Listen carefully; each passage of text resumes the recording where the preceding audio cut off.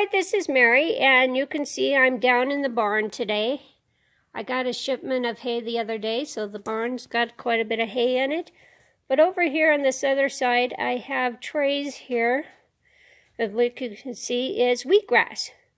The other tray there is my lettuce, but it's just coming up, so it's not much to see there. But this is wheatgrass I've got growing in my fodder trays.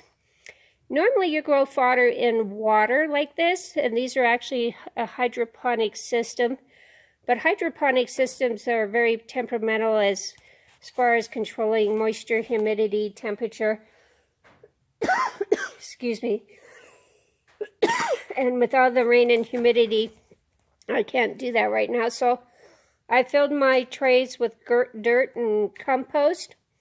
I soaked my seed overnight on the 8th, put it in the trays here on the 10th, and today is the 18th. So you can see in 10 to 12 days I have feed that is ready to actually feed. I'm going to trim this because it's not fodder in the water system, which I would normally roll up and take out like sod. This I can actually trim with the scissors to feed or grass clippers, and it will actually grow back.